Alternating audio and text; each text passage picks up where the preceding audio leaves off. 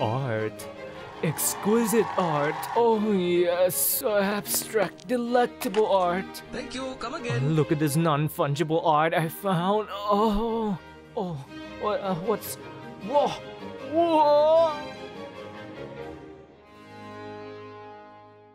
Putting a value, a price tag on art seems kind of easy. You see it everywhere. A painting has a price tag on it. But it's also kind of impossible to do. Here's some painting on two sides, and one is painted by some random internet stranger and the other one is painted by a well-known renowned artist. Okay, let's see how many you can get it right. I'll give you about 3 to 5 seconds for each painting, and okay, let's go. 1, 2, 3, go.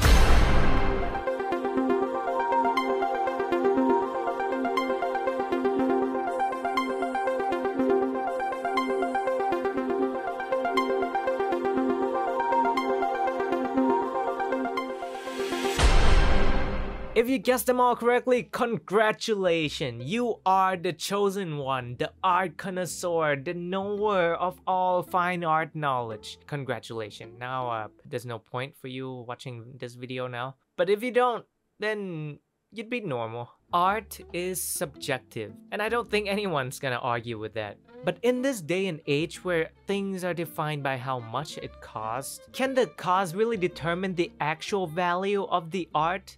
But art comes in many different forms, so let's take a look at a specific one you probably know about. It's not some random bad art, it's fine, yeah. You know, fine art.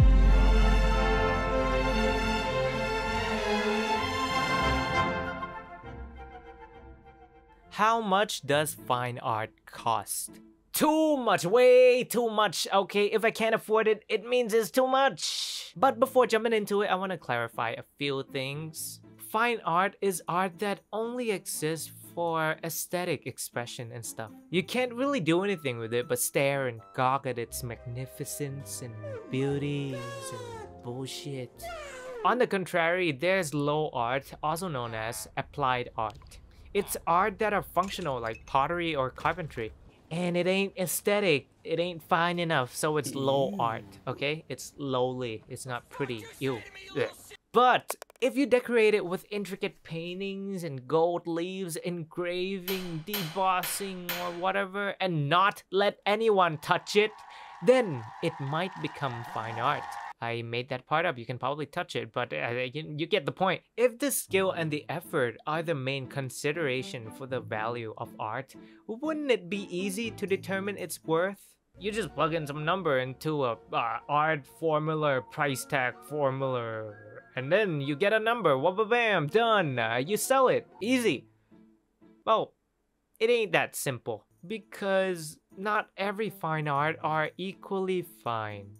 Just as a case study, let's take a look at Salvator Mundi, one of the only surviving Da Vinci's painting. But for a long time, it was considered lost. Many copies of the painting were made, and that creates a lot of confusion within the art world. It was thought that the original painting was lost in a fire, and so nobody really cared to look for the Salvator Mundi. In 1958, it was sold for measly 45 bucks. Oh. But with the help of modern technology and all the scan thing, they can authenticate and even confirm that the painting is painted by Da Vinci. And after that, the painting was auctioned for over $450 million dues.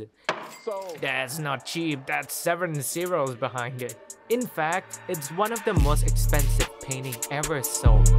And for the price of Salvator Mundi, you can buy 14 full-size genuine T-Rex fossil for 32 million each. Or you could buy 500 decked out Rolls Royce with all the umbrellas and starry roof and wine cooler and a personal driver and a fucking therapy dog. Or you could eat 8.2 metric tons of banana every day for 100 years. But look at this ski painting I found online for about 100 bucks. It's also fine art, by the way, so you know, it's pretty good. And don't tell me it looks bad because I would pick this over Da Vinci's any day. Any day at all. Maybe it's actually Da Vinci himself that painted it, okay? Who knows? Okay, I get it. It's not really a fair comparison to make because anyone knows who Da Vinci is. and he is oops dead and no more painting from him, and he happened to be in some movies and a sidekick of an assassin or something, and he invented helicopters and planes and lift and tanks and fucking he's a smart guy, did a bunch of stuff. Anyways, even with the scarcity and the mastery and popularity of the painting, surely it can't be that different. It's inconceivable, it's unheard of, it's a preposterous. It doesn't make any sense. Or does it? This sounds pretentious and it's also a bit of a tangent, but art is a reflection of society. When painters paint, the image that's put on the canvas carries their emotions and opinion and their experience in life. And that's why some paintings are even considered significant to understanding human history. But of course, not every artist can achieve the same degree of expression. And that separates the good from the great. What I'm trying to say is artists or the art itself feed off of society and vice versa. And that relationship in turn builds value within art. But then again, it's not the average art enjoyer that gets to determine how art should be viewed or valued. It's the one on the tippy top on the cloud somewhere. I don't know where they live. Well, it's a known fact that fine art tends to be gatekept by the elites. You know, rich people with art knowledge and expensive taste. Historically, they're the one who got the jargons and words to describe paintings and its weird quirks and stuff. And also, more importantly, the money to commission art. I mean, a lot of art wouldn't exist today without them. And subsequently, even until now, the ability to judge and determine art value is, you could say, almost exclusive to the bougies. And that's what artists like Banksy try to shine a light on. This dude hates high art society so much, he straight up half shredded his own art in the middle of the auction. A 1.4 million stencil art, by the way. But instead of decreasing in value, the price shot up for over 18 times. The big art always wins in the end of the day. Remember the banana duct taped to the wall? It was sold for $120,000. And what did they buy exactly? Surely not the banana and the fucking duct tape. What they purchased is a certificate to replicate the banana and also to display it with the artist's name at the side. So more people could pay more to see more banana. A fucking banana. Statistically, if you want to make it to the top of the art world, you gotta be super talented. And you gotta have connections with the right people. But if you do achieve two of those things, you can experiment with any type of art that you want. Really, the freedom will be granted to you. Kinda like the banana guy, actually. And so that's why most artists bust their ass painting for commissions and honing their craft to absolute mastery, but they never really make it big because of lack of exposure. Speaking of which, let's talk about Jackson Pollock. You probably seen one of his work, like the action painting, you know? Though on the surface, it looks kind of meaningless and pointless, right? There's actually a point to the painting. Each and every line and blob and strokes and every accident that happened to be on there represent the artist's action itself. But knowing that his painting is sold for $200 million, it's not so pointless now, is it? However, without Clement Greenberg, you know, the guy who pushed Pollock into artistic stardom, he might have turned out to be just another random, weird modernist painter in the 1900s. And there's hundreds of them. And instead of selling his painting for $200 million, he might only sell it for $20,000. I don't know, I'm making this shit up. Art can cost an absurd amount, to say the least, for a seemingly random reason. It's not a matter of how much it should cost anymore, it's how much I can price it and a billionaire will still pay for it. And instead of subjective or personal value, monetary value became the main consideration when buying art, especially the expensive paintings and sculptures and fine art. And that's why not all fine art is equally fine. Because it was rigged from the start. At this point, it might just sound like, okay, rich people bad, rich people own art, rich people decide art. Please, I have another point I'm trying to make. It's free art, by the way. Another world of art that I didn't even talk about.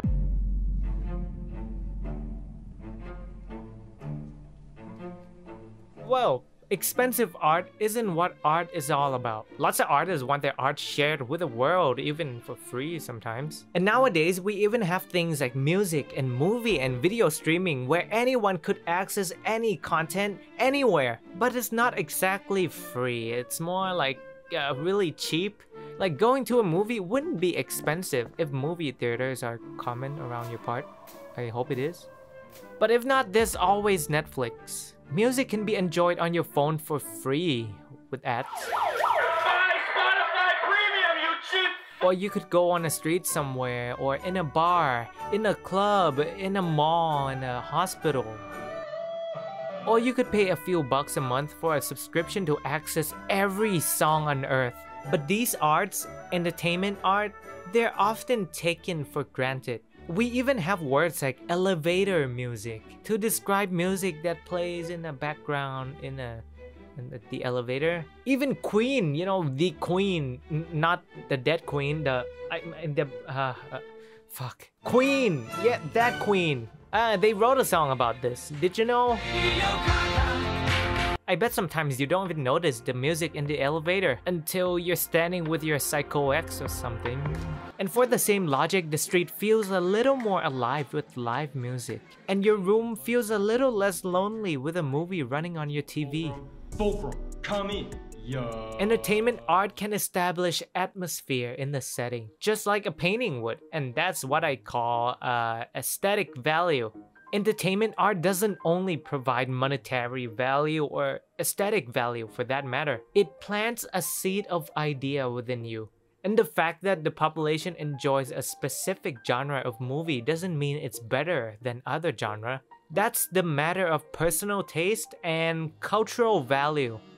I used to go see the latest Marvel movies before I get spoiled. In hindsight, it feels like a lot of wasted time and energy, but hey, the hype was fun, I guess. And I bet it spawns even more hardcore fan than it has even before. For someone who's really into MCU, they might have their whole room filled with Marvel shit. They probably wrap their car in Iron Man skin and tattoo Black Widow on their inner thighs and shit. Oh no! And the same goes for the music industry. Imagine you're an up-and-coming artist and one of your songs happen to pop off on TikTok. You gain a vast amount of exposure within days, and your name will spread around and everyone will play your song in supermarket, convenience stores, gas station, hospital, your funeral, and then you sell shirts, hoodies, mugs, fucking bathwater, jar fart, whatever. So cultural value is more profitable than anything else in the world because it scales infinitely? Okay, I swear I'm getting dumber every day. Just because you can put your name on the top chart doesn't mean it's gonna stay there forever. I mean, no shit. But there's no denying that the corporate, the PR team, your manager will try their best to milk the shit out of that cash cow called cultural phenomenon. Jaws, thousands of rip-off films and Funko Pop. Game of Thrones, they got whiskeys and Funko Pop. Matrix, they made a game and also a sequel and a spin-off. And Funko Pop. Star Wars. Do I really need to say anything here? Funko Pop? Why is everything like Funko Pop? Out of the top 100 highest grossing film of all time, 18 are original movies. The rest are either sequel, superhero, or Disney live-action remake. Video game industry suffer the same problem. If you're a gamer, you know what I mean. You know, time for an innovative Battle Royale Call of Duty and fucking brand new FIFA game. Wow, with the new face scanning mechanic and you can make your own character so accurate. Wow. And it's time to release another Skyrim, a remastered, mastered version, deluxe game of the year award edition. Just what I need. Is it even good for art? I mean, it depends on who you ask, really. I would say it's normal because I tend to gravitate towards a similar content, especially when I'm already immersed in the world, the character, the story, or the setting. I'm not gonna claim that everybody has this mentality, but I'm willing to bet that a lot of people, I'm talking majority of the people that consume entertainment, tend to do those type of things. The corporates and studio can see how deep people invest themselves into a culture, a niche, a trend. And so, why try new things when it already works out? You know, it's not often that they struck gold like that. And culture itself is one of the most exploitable things that entertainment can create. Assuming they know how to milk them. Of course, there is more to entertainment art than movies and music and video games. There's such things like performance art, like theaters and musical and ballet or whatever kind of dance your culture have. Even videos can be considered art. Is this art? And though it seems like they're incomparable to each other in any practical sense, but they do share one thing, which is the ability to create culture within their own audience. Fine art caters to high society because they can afford the art and they live close to it. And to me, that's what sets entertainment art apart from other type of art. It's how accessible it is. When anyone at all can participate in a culture, even the most littlest form of participation, it feeds into a machine called cultural phenomenon. But in the end, you pay as much as you are invested in the culture, the idea, the trends. So entertainment art isn't the predatory thing that I made it out to be. Sure, it's possible to be swept into a fandom if your friends are all into one thing, but ultimately the choice is yours to make whether or not you're gonna put money into those trendy fads. Ideas will always persevere as long as there's a fan, a follower, or a believer. But one thing is sure, entertainment needs an audience to survive. And when enough people decide that it's not worth their time and money anymore, that's when a trend will slowly die. And there's already a new thing! My brain is too slow.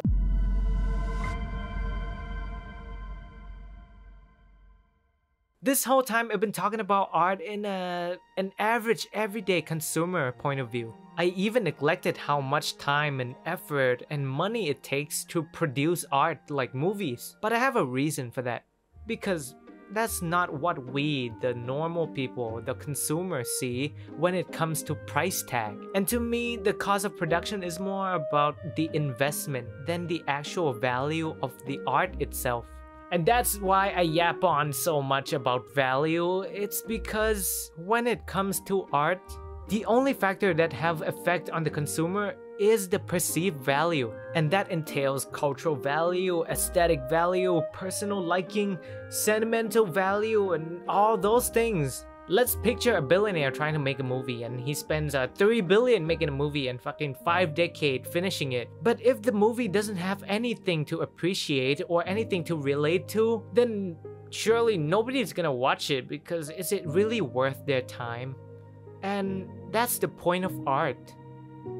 I say that because the only thing I consider when consuming art is how the art speaks to me. Don't cringe out, please hear me out, okay? I'm not trying to be cringe. It's really what the art speaks to you, or how should I say, what you think about it. Do you ever get sad and you turn on this music and then you cry even harder because this song just make you feel so many fucking things? Or do you have any movies or TV shows that you always go back to watch on a sad rainy day? Have you ever had someone make something for you? It doesn't have to be anything fancy or big, gigantic. It could be a little card or a cake or a ring, a craft things, anything someone makes for you to celebrate you for whatever reason. I don't have a kid yet, but I think I would treasure my kid's first drawing than a Picasso's. It's these feelings that you get from art that gives it a little bit of meaning. And really the only meaning that it needs to exist.